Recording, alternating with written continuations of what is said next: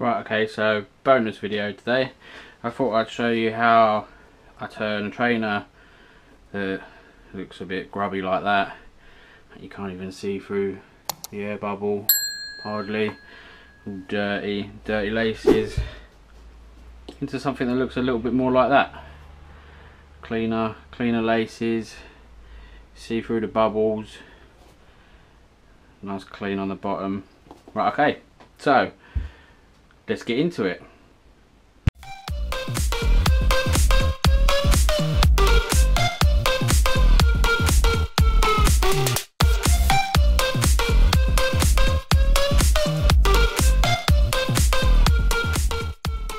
Okay, so first thing you want to buy is this kit here, Rejuvenator.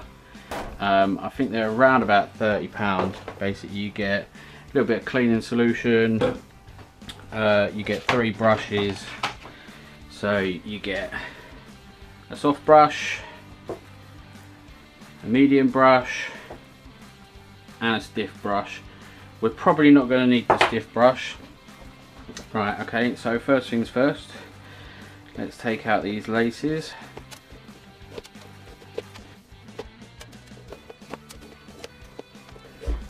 Nice time consuming job. Nearly there. Oh, come on. Right, let's put them to one side.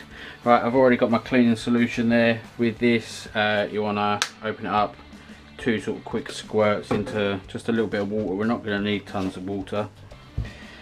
Right, so we get our shoe tree. I think that's about where we'll need it. So we put our shoe tree in. Basically what we're doing is we're putting the shoe tree in so it makes there all nice and firm, so it's easy to clean. So we grab our soft brush, a couple of dips in the solution, just give it a little shake off, and just all over the trainer, sud it all up. Don't be scared. This brush is quite soft, so it's not really going to damage anything. It can pull up paint flakes, so just bear that in mind if you have got any flaky paint on your trainers. Don't forget the tongue. I'm going to go all round, get a little bit more if you need it. All around the top, inside the tongue. Like you can sort of see immediately just how much grime it's pulling off. Try and avoid going over the label if you can, because you might end up scrubbing the graphics off of the label. Right, so shoe all nicely covered. So we'll put the soft one to one side, and then we grab the medium one, which is good for the midsole, but it's also good for like leather and stuff. If I was doing a more delicate like suede or something, I probably would only go with this medium one if I absolutely had to. But look, you can see immediately bringing all the colour back into life again, and instead of it being all dingy and yellowy, everything's coming back up much whiter. Okay, all over the shoe. Don't be afraid to go back for a little bit more solution. Give it a good old scrub. When your arms start to ache, that's when you know you're scrubbing enough.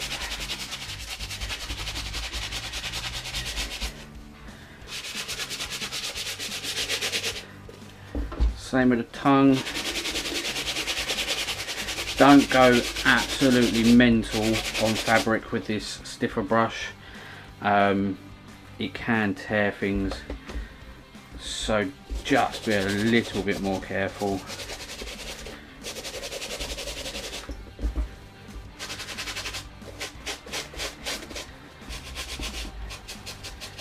Right, okay, so onto the bottom. Right, now you see all these stones that all get stuck in, I've got a little trick. So give the bottoms a good old scrub, just loosen up everything that you can. Bottoms of these are actually not in too bad a condition. If they are in really dirty condition, that's where the really stiff one comes into handy. So with this, I'm just going to force it into these cracks.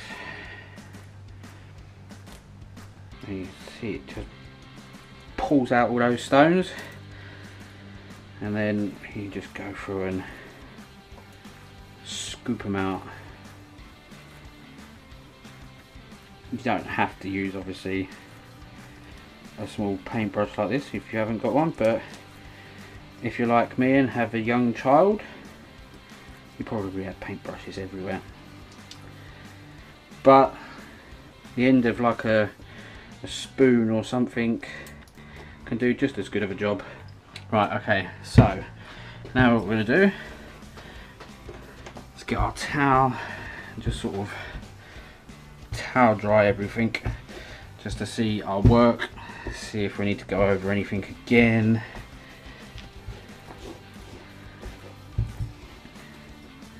Everything outside is looking pretty good.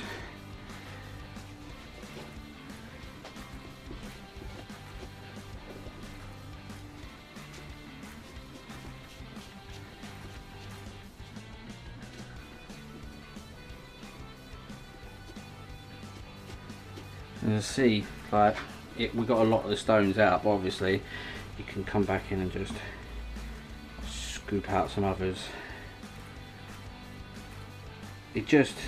When you take pictures of the bottom of the train, it just looks a little bit better if you've got all the stones that just stick into these little bits. Right, okay, so I'd say the outside of that looks pretty good. I mean, obviously there is like these bits that are just not going to clean up. So take out our shoe tree. Next thing, take out our inner sole, because this is one of the things that holds a lot of the smell in a like trainer, because obviously your feet are in it all the time. So soft bristle brush, a couple of little dabs, and this should not pull off the stamp label because it's a soft brush, but the suds will activate and clean the inner sole.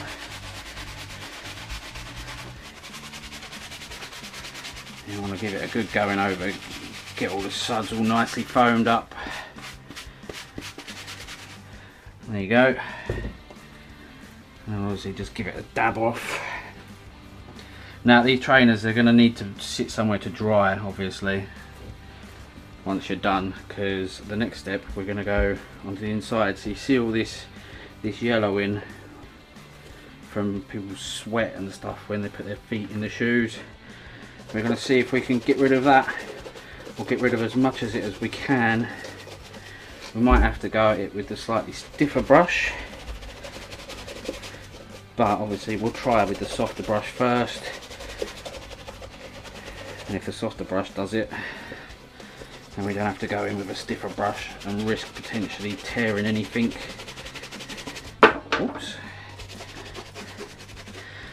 Now you can buy a detergent form of this rejuvenator and put the trainers in the washing machine, and you do this and then put them in the washing machine and you'll be amazed at just how good they do come out. But I currently haven't got any, so I'll have to do it the old manual way. But if you just look at how much whiter that is compared to what it was. So again, just dab it all off. Put the inner sole back in, and it smells lovely. Doesn't smell like mouldy feet anymore. And I mean, obviously there's going to be some of it that, like, you could scrub and scrub and scrub and get that out, but you basically just want the visual of the shoe to look semi-decent. most people are not really going to be too concerned about that because they're never going to see it in there. Now these, nice and grimy, more grey than white. Give them a good soak in your detergent. Now you can just do this with your hands, but I find if you do it with the brush, with the medium brush, you activate all the suds and it pulls out all the dirt much quicker than if you just do it in your hands.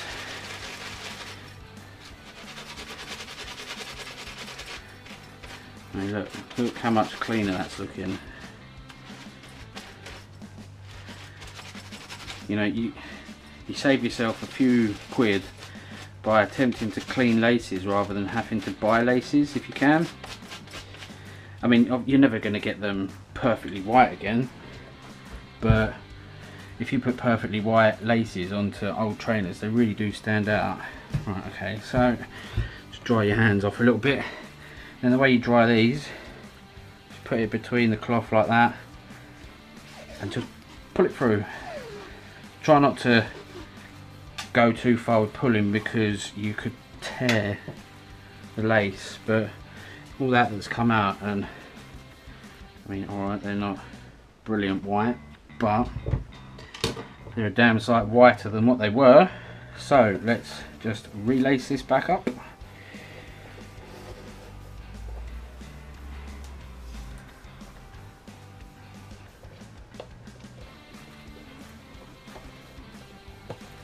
Just watch me struggle.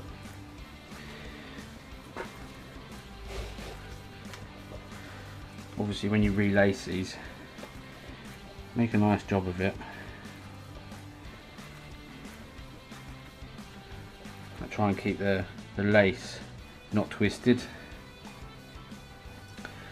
Twist it the best you can. It just looks that little bit better. You know, when you're trying to maximize profit on things, just putting in that little bit of effort, even if it only makes you a couple of quid more, it's still profit. And when you're bored like I am, because I'm actually a key worker and I look after a couple of disabled lads. That's what my wristband is. I'm currently working nights, so during the day I'm bored, like most people, which is why you're getting videos out of me at the moment.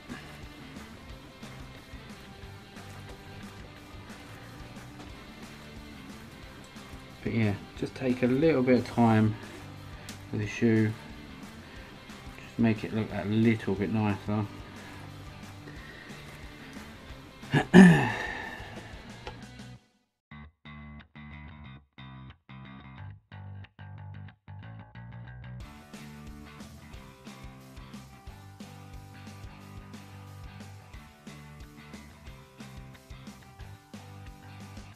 Again, some people might say this is more effort than it's worth, spending time making the laces look nice, but I think you get back what you put in.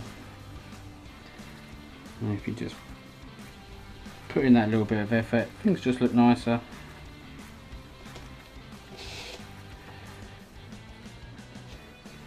And they're like those eyes, the person that buys it, the laces are going to get all twisted up and everything anyway, but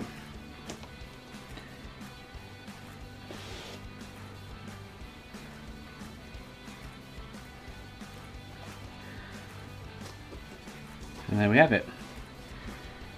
Put the shoe tree back in just to make it look nice. And there you go. Look how much better they look. Much more appealing. You know, we could have added maybe £5 or £10 value onto them just by giving them a clean. Definitely recommend these kits. 100% recommend them. I've tried cleaning shoes with just things like washing up liquid and stuff in the past, and they do an okay job, and I've bought just random brushes and stuff, but these kits are just that little bit better. Right, okay, anyway, so that is just a quick video on how to clean trainers, and that I recommend the Rejuvenator cleaning kit. Okay guys, Hope you enjoyed the video. Make sure you keep safe. I'm going to clean all this up. I'm going to clean my hands, and I'm going to anti-back everything. I'll catch you in the next one. See you later.